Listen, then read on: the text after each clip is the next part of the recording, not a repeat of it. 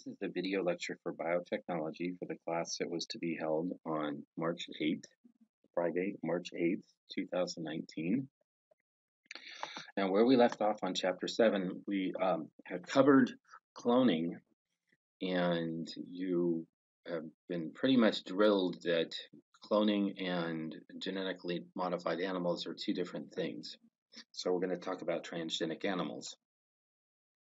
So there's several ways to do animal transformation and introduce new genetic material into animals. One of the easiest is to use a retrovirus. A retrovirus is a virus that produces reverse transcriptase and can take the gene of interest and incorporate it into the DNA of the host. So you take a mouse embryo and you will treat it with a genetically modified retrovirus before the embryos are implanted into the mouse mom, and then that way the cells are genetically modified. That does not produce a fully recombinant mouse because not all cells get modified. Not all cells will be transformed, and also the size of the transgene is limited. It's a smaller transgene. You can put single genes in, but you may not be able to put like entire pathways. Another way is to do pronuclear microinjection, and this you tend to get fully transgenic animals this way because you can integrate the genetic material when the embryo is much younger. Okay, so you introduce the transgene DNA at the earliest possible stage when the zygote is just developing, so it may be just 1 cell, 2 cell, or 4 cells, and the DNA is just injected using a very small glass syringe directly into the nucleus of the egg, or you can transform the sperm. So with pronuclear microinjection, here is a fertilized mouse egg before the fusion of male and female pronuclei, okay? And then you inject one of the nuclei with foreign DNA. You transfer the eggs into a foster mother, and then about, a lot of times this won't work, so about 10 to 30% of the offspring contain the foreign DNA, and then you mate the offspring that only mate the offspring that have the foreign DNA in both alleles. Okay, you need to make sure that you continue to mate these and breed these until you have mice that have both alleles that are transgenic.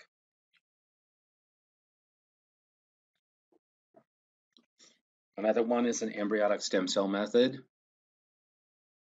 and you just take embryonic stem cells that are mixed with the DNA, and then when they're mixed with the DNA, they absorb the DNA naturally. There are DNA binding proteins on the cell surface. And you can also do sperm-mediated transfer, where there are linker proteins on the sperm that attach the DNA to the sperm cells. And you can also use the gene gun. Okay, so you can use this to improve the productivity of livestock. You can create milking cows that produce more milk. You can create animals that are larger so they have more meat. So you can increase productivity. So faster growth rates or leaner growth patterns means that the animals are going to be quicker to the market and less costly. Okay, and the big question is, can these produce healthier foods? Okay, so you could look at genes responsible for cholesterol production, and you could have healthy, lower cholesterol eggs, although I think that this is not going with some of the current science that shows that cholesterol is not really the issue in terms of heart disease. And so, again, things may not be what they seem. You need to be very careful when saying this is a genetically modified animal and it's more healthy, because there are, we've adapted over ages and ages to eat the animals that we do eat, to eat livestock, and the human body is adapted to eating livestock. It seems like there are better ways that you can be healthy than to genetically modify the animals that we consume. Okay. Herman is a bull that was produced by transgenic nuclear transfer, and he has the human gene for lactoferrin, which increases the availability of iron in milk. Now, this is interesting because Herman's a bull. He doesn't produce milk, but he does have that trait. So when Herman is bred with cows, then he can pass on that trait to milking cows. Okay, and here's a picture of Herman. He's just got humanized lactoferrin. He looks like a standard bull. Okay, animals can also be engineered to be resistant to disease. One disease is called mastitis, which is a staph infection in the udders of cattle. And so mastitis makes it very painful to milk, and you can't milk these cows. So there are genetically modified dairy cows that can resist mastitis.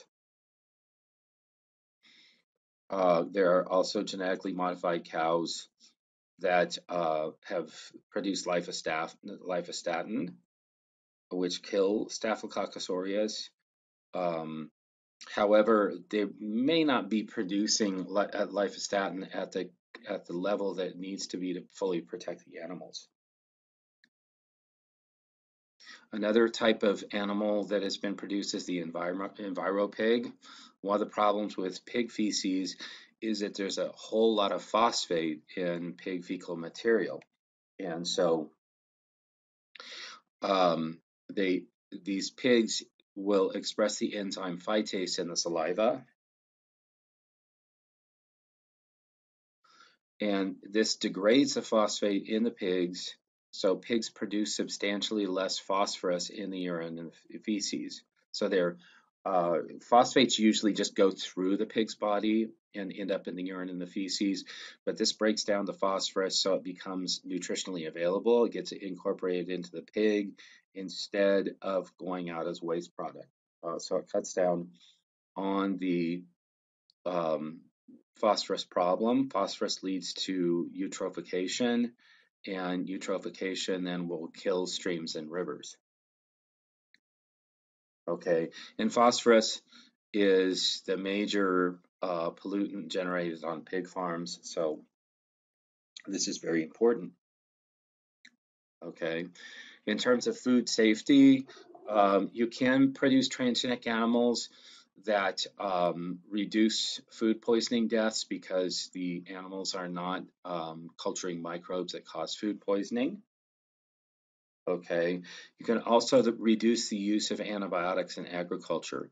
But when you have antimicrobial genes, then there's always a possibility that those antimicrobial genes can hop to gut flora.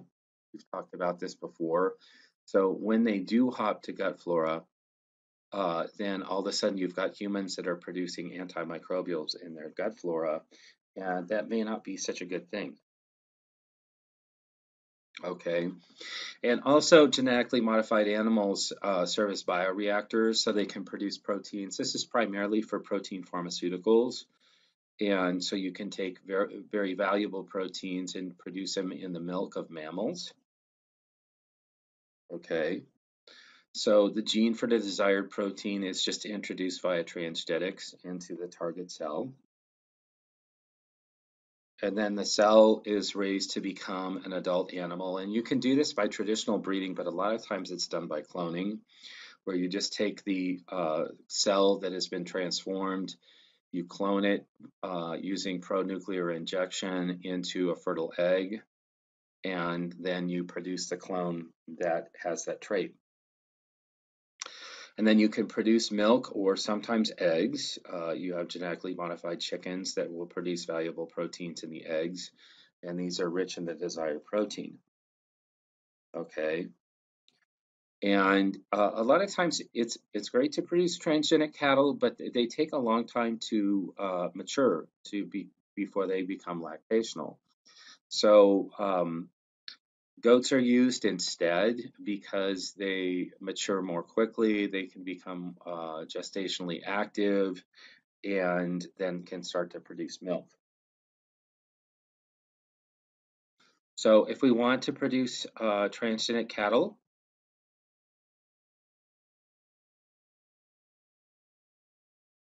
let's say we took human immune genes and produced genetically modified cells that produce the human immune repertoire, then we could knock out the bovine immune genes while it's still in the petri dish, and then we produce animals that have the human immune repertoire.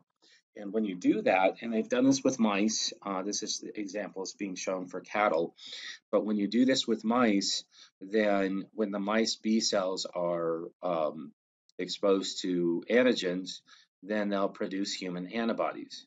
Okay, so you just expand the herd, then you immunize with some type of antigen, and then you collect the serum. Okay, serum is just a liquid portion from clotted blood, and then you can pure out polyclonal antibodies. Polyclonal because there are many different clones of the antibodies that are being produced. Okay, and here is a transgenic goat that produces a therapeutic called atrin to alpha antithrombin. Okay. Some goats have been genetically modified to produce spider silk. Okay, and spider silk is very strong on, when you look at a gram per gram basis, it's very strong and very resistant. And this spider silk is used in order to make bulletproof vests. Okay, atrin, which is alpha antithrombin, is needed for people that have an antithrombin deficiency. And so this is produced in genetically modified pygmy goats. And the pygmy goats then produce the atrin protein directly in their milk, and they can be milked, and then the protein is purified. Okay, some genetically modified animals are knockouts. And if you want to see what a gene does or a gene function is, then the easiest way to do that is to knock out the function of the gene and see what happens in the animal. Okay, so this is primarily in mice, and there are mouse lines with every gene has been knocked out. So you can buy a mouse on the internet for any mouse gene being knocked out, as long as the mouse is still alive. Some genes are lethal if you knock them out, so obviously you can't do those. Okay. And so homologous recombination is used. In homologous recombination, you take DNA, you add it to embryonic stem cells, and it recombines with the existing gene to knock it out, or to actually loop it out. Okay.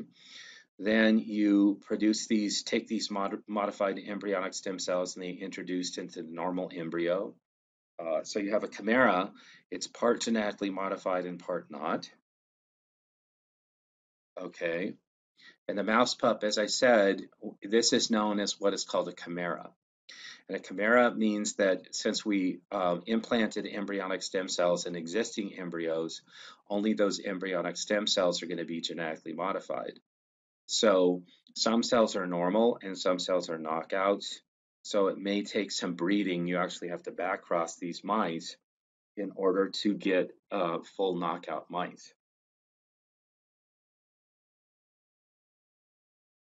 Some animals are knock-in animals, where instead of just looping out the gene of interest, you knock in the human gene of interest to replace their own counterpart. So instead of having pig insulin or mouse insulin, then you would have human insulin, and that would knock in to replace the insulin gene. Okay. So you take the target gene and you add an antibiotic resistance gene marker. Always have a resistance marker so you can develop the transgenic animals. Okay, you then have embryonic stem cells that you got from a mouse. Okay, And by homologous recombination, you can insert a gene. Okay, this will just go into the chromosome and replace a particular gene or interrupt a particular gene. So here you have a cell with interrupted gene. You can have non-specific recombination. These are all done in different trials. This isn't all done at the same time, which this figure tends to imply, but it's not done at the same time. So you can have non-specific recombination where you have random insertion. So you have cells with random insertion patterns, or you can have no recombination. So you have cells with no insertion.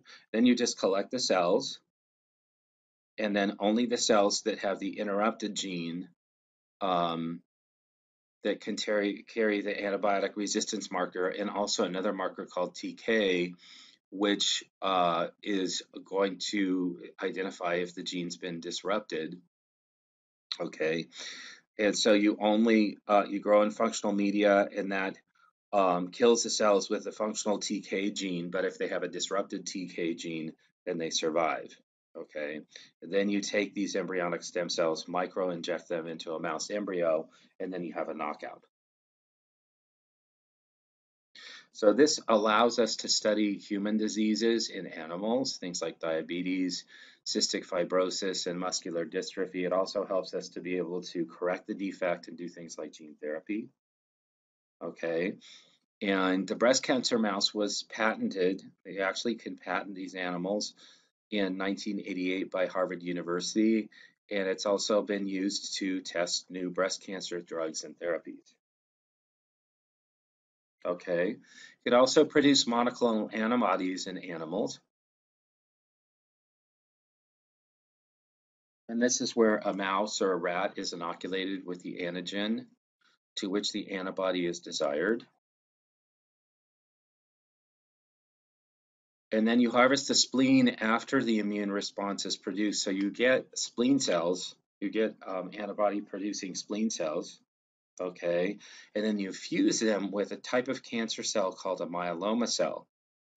And the myeloma cell no longer produces its own antibody. You actually have altered that so it doesn't produce an antibody of its own, but typically a myeloma is an antibody secreting tumor. Okay, and then you actually mix the antibody producing cells with the myeloma cells, and you mix them directly together with a compound called polyethylene glycol. Polyethylene glycol will cause the cell membranes of the two cells to fuse. And then the resulting hybridoma has characteristics of the myeloma cell, so it grows rapidly and continuously like a tumor.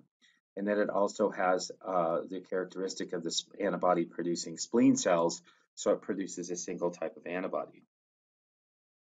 And then you can harvest these cells, these hybridomas, and you can use them to treat cancer, heart disease. You can actually block transplant rejection by having antibodies, and those will block the antibodies that are responsible for transplant rejection.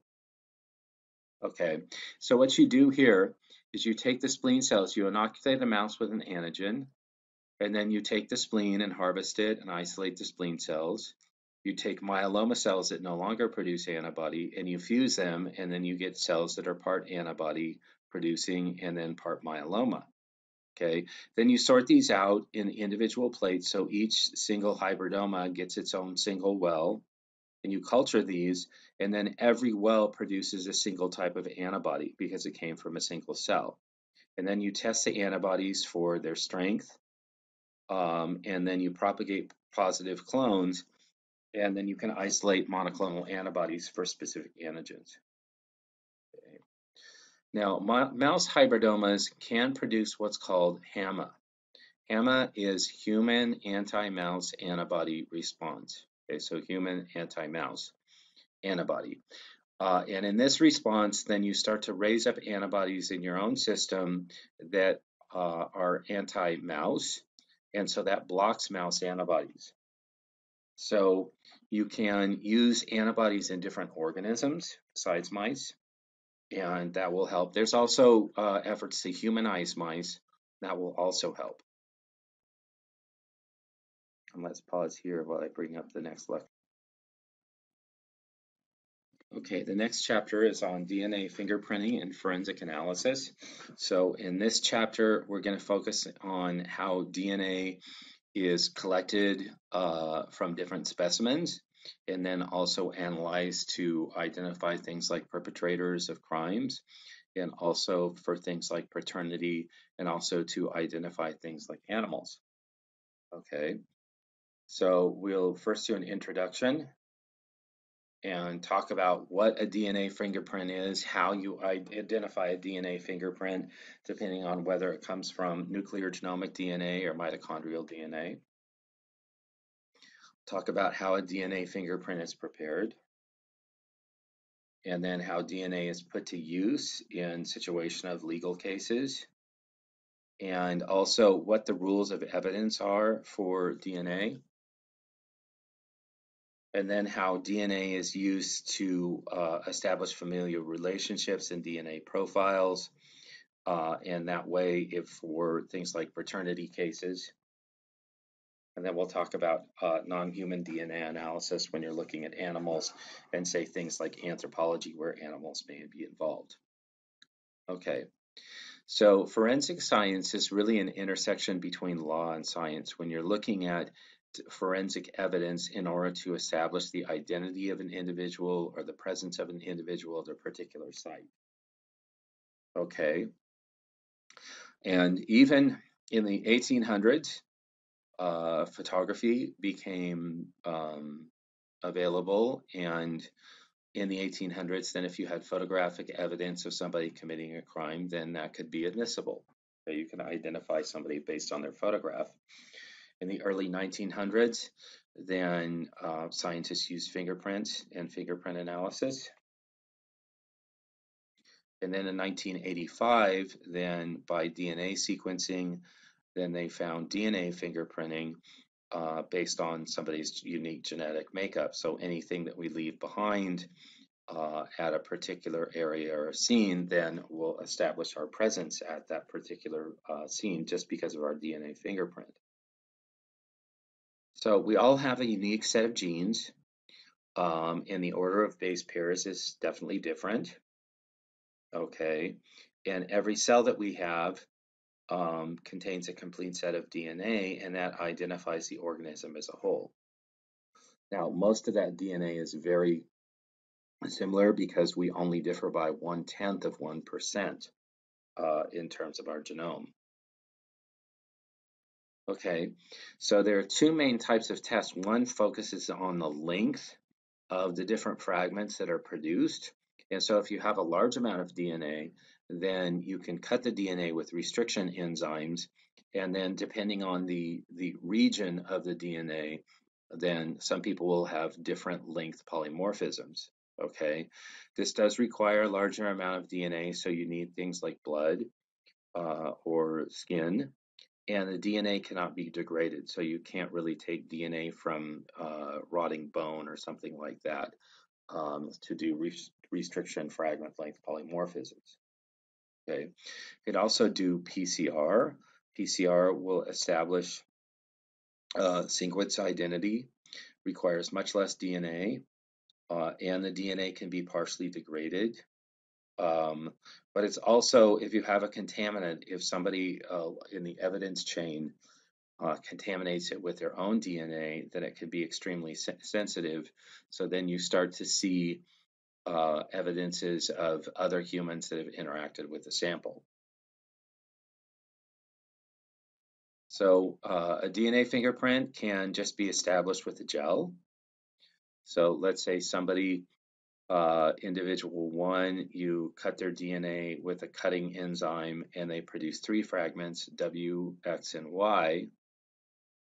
And then individual 2 only produces 2 fragments where they have a very long one, Z, and then they have another one, Y, which is identical to the first. So you can take, these different restriction patterns and then identify individuals with these restriction patterns. And if you have good DNA, this is a good way to do it. Okay. You're only looking at a small portion of the genome because generally the genome is identical in humans, so you're looking at regions that are more variable in humans. One thing that you can do is you can look at variable number of tandem repeats, and these are just repeated sequences. It's almost like a record skipping where just you get ATC, ATC, you get the same triplet pair or same quadruplet pair that will just repeat over long expanses of DNA. And each person has some variable number tandem repeats inherited from mother and some from father. And so for each region where you find variable number tandem repeats, then there will be two numbers that identify that person, one from mom and one from dad. Okay, and here is a variable tandem repeat called a microsatellite. And you can see two flanking sequences that generally, they're pretty heterogeneous. Flanking sequence over here that's generally heterogeneous. And then a TTA sequence that is 8 triplets long. So you got TTA, TTA, and so forth. And so this microsatellite region identifies the number of repeats as 8 for this particular individual. And that's just on a single chromosome. Okay, and so there are tandem repeats. They're called short tandem repeats. They're not variable number tandem repeats here, but we just call them short tandem repeats. And there are 13 different short tandem repeats that are identified, and they're used as a library of DNA fingerprints. Each tandem repeat has a specific number, has a specific address based on linkage mapping here, and then it's read into a database called CODIS. This is an FBI database called Combined DNA Index System. And if you commit a felony and you're convicted of a felony, then your information goes up on the CODIS database, so they can track you nationwide just based on your short tandem repeats. Okay, so in terms of preparing a DNA fingerprint, first you have to collect a specimen. So anything that is a source of DNA can also be a source of contamination, so you have to be very careful not to contaminate the sample. Okay, and you have to be gloved up, change them frequently. All instruments have to be disposable. You can't talk, sneeze, or cough because you're spreading your own DNA. Avoid touching any item that contain DNA, so you have to keep your hands off of your face, nose, and mouth. And then make sure that you air dry the evidence, because any moisture is going to promote mold growth, and mold growth can contaminate the sample and also degrade the DNA. Okay. Evidence, sunlight and high temperature will destroy evidence because you start to get photodegradation of the DNA. Bacteria also starts to contaminate the DNA, so you've got contamination in your sample, and then moisture will cause mold growth. And you have to realize that this is a comparative process. So you've got crime scene DNA, and you're comparing the crime scene DNA with suspect DNA. And so if you've got good samples, if you have like fresh whole blood, like leukocytes that are nuclear blood cells, they have nuclei, and if the DNA has been retrieved and analyzed from an old sample, then you have to use PCR in order to amplify the sample. Okay, then you extract the DNA. You can purify it chemically using detergents, or you can mechanically purify it. You can use something like a French press that will force the DNA out of the cell. But you do need to get a pure sample. And you can use PCR to amplify the DNA in the crime scene. So you just take flanking regions based on the CODIS sites, and then that will amplify specific short tandem repeat sites, so you can identify individuals using the CODIS database.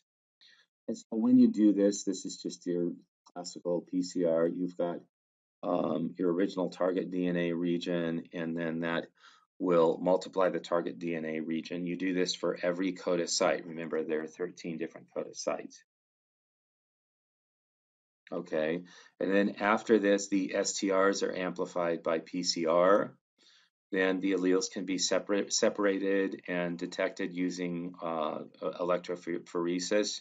Don't use gels here, you just use capillary electrophoresis, and that allows the number of repeats of each of the two alleles on different chromosomes to be determined. Okay, and then you get something like this.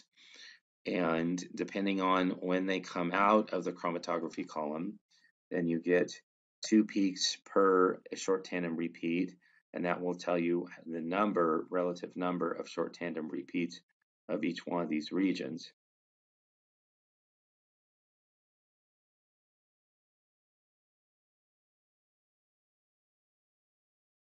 And the number of repeats within a short tandem repeat is referred to as the allele.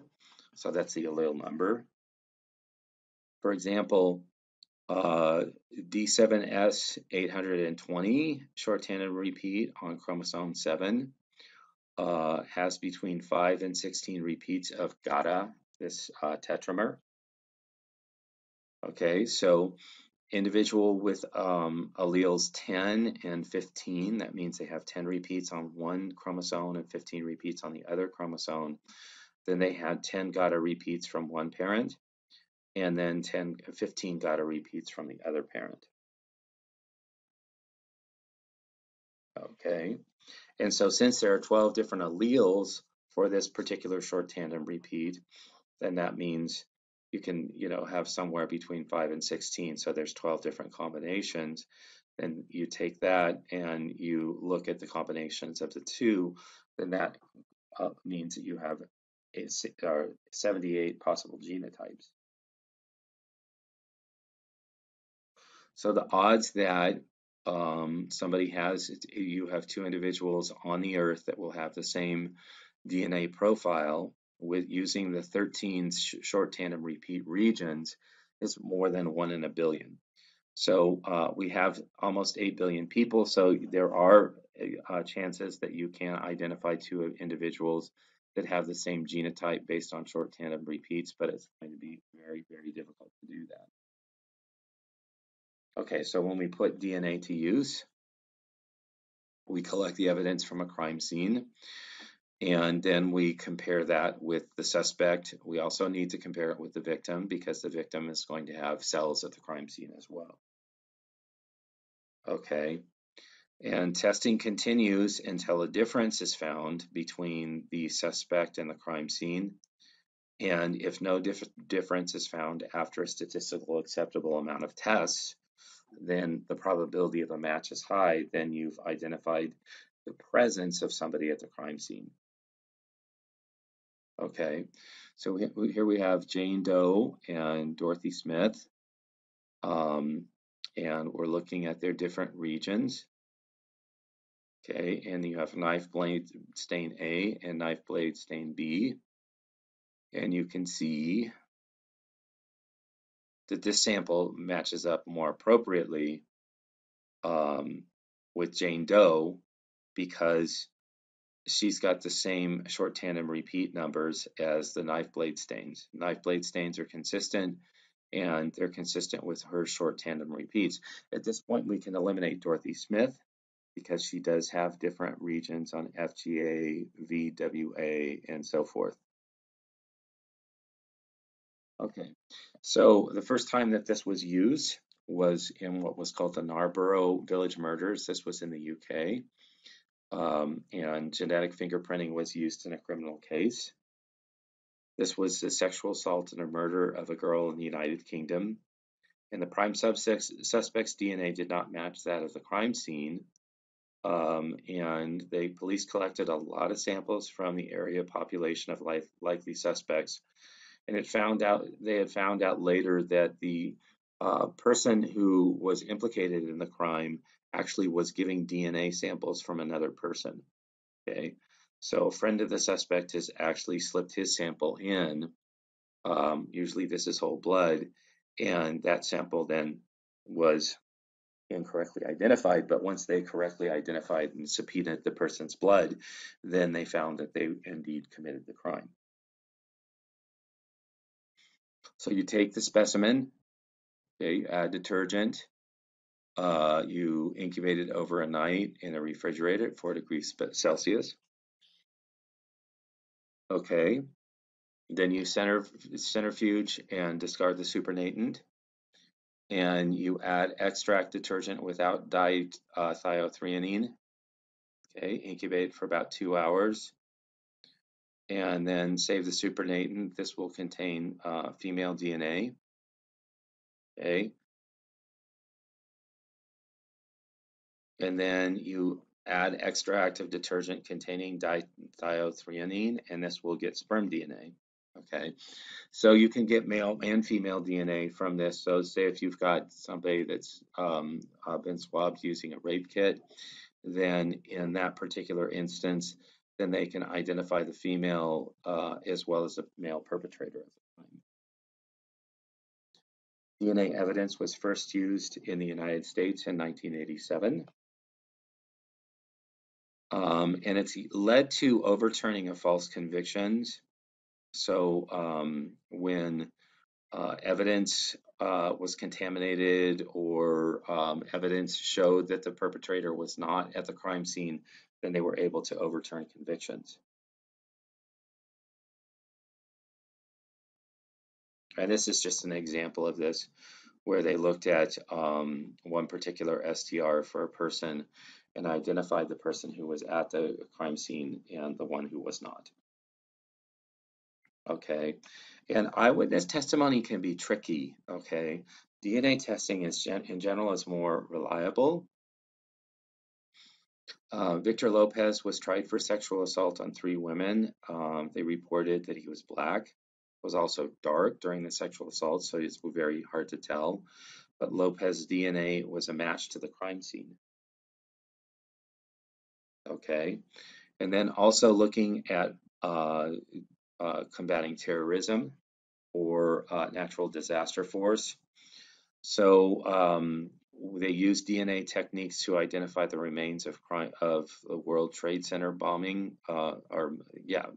excuse me. And they had to retrieve tissue samples, and from these tissue samples then would use forensic DNA, and they would match that to the DNA of missing persons. They would do things like take somebody's comb and just take pieces of hair and look at the mitochondrial DNA on the hair, and then match that up with the DNA of the tissue samples. And they had to develop new strategies for the World Trade Center just because of the volume of the people that need to be identified. And they would compare them with DNA profiles, either from artifacts from that person themselves or from whole blood that was taken from relatives. Okay, and in the World Trade Center disaster, within 24 hours, collection points had been established around the city. So families of missing persons could do cheek swabs or contribute personal items like a toothbrush from the missing people. And this involves several companies that they developed new software programs to match the samples. And they primarily use short tandem repeats, which you can do with like a cheek swab, mitochondrial DNA for hair samples, and then SNP analysis. Okay, and the tsunami in lower Southeast Asia. Okay, this was in Indonesia. There were over almost 250,000 lives lost, and they used short tandem repeats on the Y chromosome as well as mitochondrial DNA, and were able to identify 800 of the victims of the tsunami. Let me check on time here really quick. I think that's good. I think I'm going to call it good for this particular lecture. We'll talk about DNA and the rules of evidence when we're back in class on Monday.